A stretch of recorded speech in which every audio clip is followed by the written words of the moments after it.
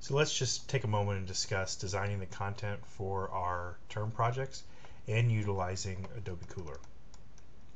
So one of the first things that I want to mention is that our experience in this course obviously is simulated. You're not really working with a real client. Now, it's not simulated in that your term project could very well be eventually be an actual web page, a website that you upload to the internet. That's fine. But what I mean by simulate is normally what, as a web designer, you're going to be working for a client. You're going to be working for a company. You're going to be working within a firm. And I say that what we're doing in this class is simulated because you're actually going out and getting content from perhaps other websites and putting it into a website. That's a simulated experience because you would never do that in the real world. The client would come to you with the raw content. They would come to you and say, this is what I want to use for my logo. This is what I want to use for the text on the opening page. This is what I want to use for the text and videos for all of my other pages. And it's up to you as a web designer to design that content for viewing on the web. So it's simulated in that you're actually going out and just figuring out what content you want to use and put it in there. But that experience of actually working with a client and figuring out, what content that they would want to use, helping get that type of information out of them, that's something that you're going to be getting as you continue on with this web design certificate or web development certificate. I will get into that more if you take Co-op 2120 with me, web editors. I actually put you through an experience where you're actually working with a real client, and they're going to be you're going to be working with them trying to figure out what types of content they want for their pages. But again, that in a sense is still simulated as well. So anyways, what is content? Well, when you think of content, that's just like, think of it as images, text, but also colors and stuff too. So raw content would be just like the raw text. And then in this course, we're going to be utilizing CSS to visually design that content. So that would be colors, font choices, how the size of words, the placement of content on the page. We're going to be utilizing CSS for that, and you're getting into that this week. All of the content should always add value to the user's experience. What if the content isn't adding value? Then what's it doing? It's essentially distracting them from what they need to do, and you want to make sure that you're not doing that. Even though our experience in this class is simulated, I don't want you just to have funny images that animate for no reason. If that image animates, or if that hot pink color is important, then that's fine, put it in there. But we want to make sure that all of our content, whether it's the raw text and the raw videos, but even the visual content, adds value to the user experience. So make sure that you're thinking about that. All content should meet the needs of the user. I've been touching about that in various places, of course, because that's who the content is for. It's for the user. So if you have content that's on there that's not meeting their needs, then what are you having it for? Think of your movie genre website and what you're trying to do. What are the things that your users would need? Well, they probably have similar tastes that you have. They just want to find out about the movies. They want to find out about the directors. They want to see what other people say about the videos. They want to have a fun experience learning about those different videos. Those are the things that the users essentially need from the content. So don't be putting stuff in it that doesn't need to be there, basically. And then guess what? We're going to be utilizing a fun free tool, Adobe Kuler, to choose our colors for our term project. So let's take a look at some of this stuff. So here on this page is where you're going to find me talking about what to consider when you're adding text and the type of text that you're looking for, where that text should be. In terms of images, what are the things that you should consider in terms of images for your website. In terms of color, so we have text, images, color. I don't really touch on video, but we're also going to be adding videos to our website, embedding them, but that was just another form of content. So in terms of color, we're going to be utilizing Adobe Kuler to choose our colors. So let's talk about, Adobe Kuler. So let's go ahead and click on the link for Adobe Kuler. This is the amazing free thing that Adobe has given us, and it's such an amazing tool. Basically, Adobe Kuler will basically allow you to go and find fun color palettes that you might want to use for your websites. You get the hexadecimal codes, and then you can use that for the code to then change those colors. These colors are web safe, and just look at how the colors fit and just visually work together. Rather than just having a solid red and a solid green, they would just be very clashing. We have this nice fun color theme called Pie Party for All for Kulerists.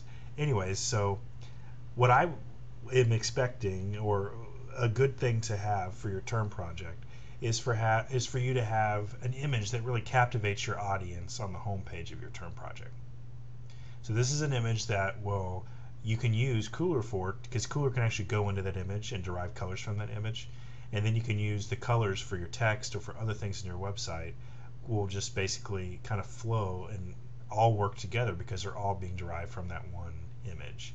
So what I'm going to show you is I'm going to show you how to pull colors out of an image. Let's say I was to make, you've heard me talk about Hayao Miyazaki. He's one of my favorite directors for anime. So what I'm going to do is I'm going to pull out colors from an image that I could use for the homepage of that website. So what I'm going to do is I'm going to click on Create, and then I'm going to choose, so again, this is the homepage. These are the different colors from this swatch, but I'm going to click on Create, and then I'm going to choose From an Image. Now I need to upload an image from my computer. I'm going to go find that Hayao Miyazaki image. It's in my images. Where's that? And I'm going to choose it from the movie Howl's Moving Castle. So this is a scene. This is just basically kind of like a wallpaper that I have that represents Howl's Moving Castle. Great movie. I definitely recommend looking it up. But what it's done now is it has pulled out colors from this image and given them to me down here.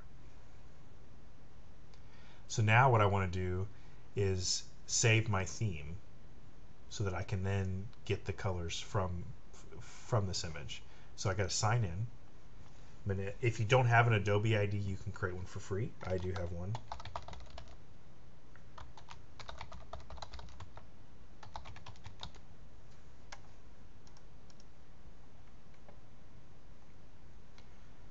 I can give it a title.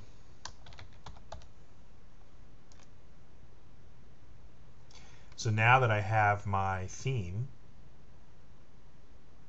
did everybody get that? So I basically saved my theme that I just made that was pulled from that image.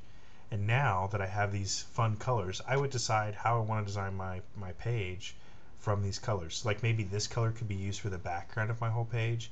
Maybe I would use this for my H1 text on my page. Maybe I could use this for my link, for how my links are on my page. Maybe I could use this for my H2s. Maybe I could use this for a border. Maybe I could use this for, let's say my page was a one column centered layout. Maybe my background for my whole body would be this color, but then all of the content in the centered one column would be this color. I don't know. It's totally up to you. So now where do you get these colors?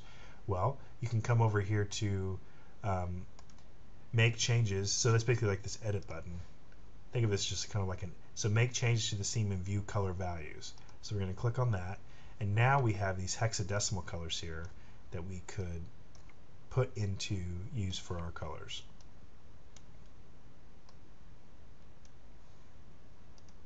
So now let's try to use some of these colors that I've been creating. Here's just a simple HTML page that I've been working with.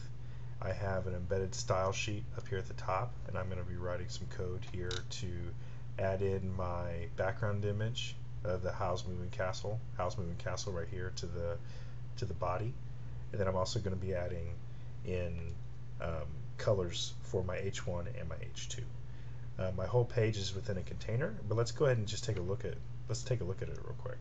I have it saved on my desktop in this folder here. Let's open up this page in my browser. Open with Firefox. So here's just my simple page.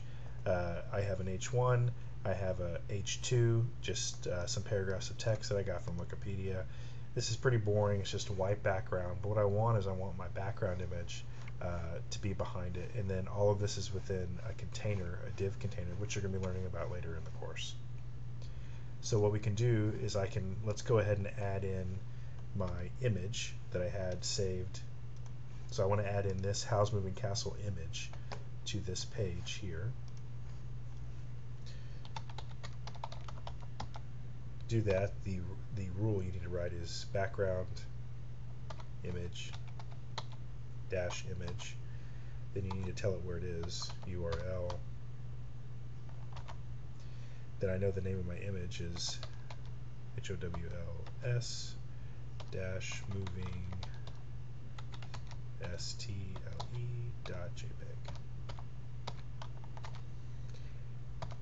And your book has covered how to add in background images. So I'm just going to refresh my page. So now I have this background image to my page. But now what I want to do is I want to utilize those colors that Adobe Kuler pulled out of that image to stylize my H1 and my H2. So let's say I wanted to use the pink for my H1. So I'm going to select the hexadecimal code. The rule is color.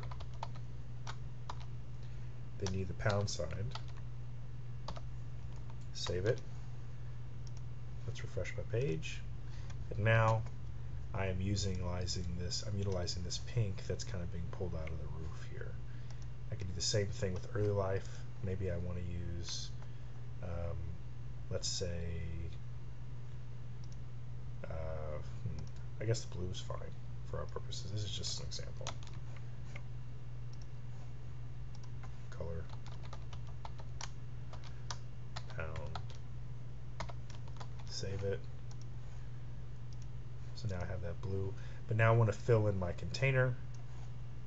One last step, let's utilize this really nice tan. Copy. And here's my container right here. Save it. So now I have this, just simple home page that's being controlled by embedded CSS, and I'm utilizing the hexadecimal colors from Kuler to control my H1, my H2, and to fill the color of this container. And I'm using a background image for my page. And everything kind of looks like it has its place. Like imagine if these colors were different.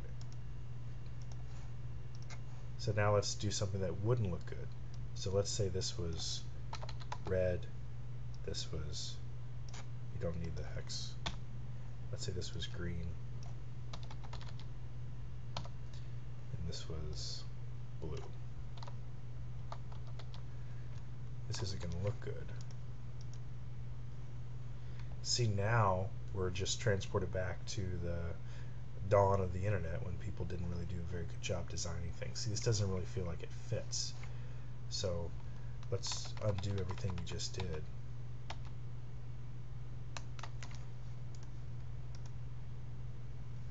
Look how this fits just so much more.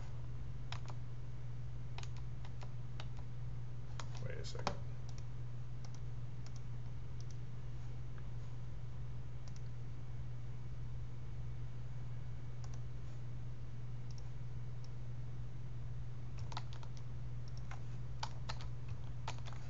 Look how this fits just so much more. So that's what I'm talking about. The image that you choose for your homepage drives the visual design, and then it kind of, these colors then will help stick with you. And then ideally you could find other images for other pages that are similar color palette to what you're using here. So that's a way to kind of add some visual design to your pages utilizing Adobe Kuler.